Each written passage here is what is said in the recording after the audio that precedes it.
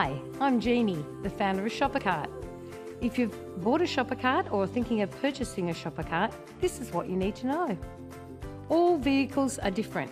Check to see if the Shoppacart will fit your vehicle.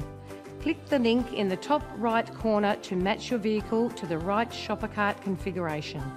Today I'm going to show you how to use the Shoppacart, and remember, practice makes perfect. Today we're using a Holden Astra, which is your standard size sedan.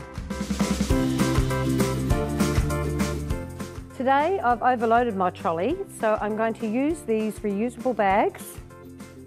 Take off one at a time.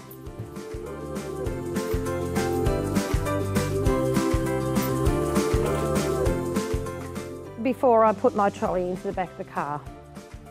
We're going to push the trolley in just till it touches the edge of the car. Gently release the handle to the first stage. You should hear an audible click. Gently lift the front legs and ease the Shoppacart into the boot. At this stage, your Shoppacart will be resting on the edge of the boot and on the back wheels. Then release the back legs by pulling the handle to the second stage. Ease the Shoppacart forward and fold the back legs over one at a time. Then move the Shoppacart sideways into the boot.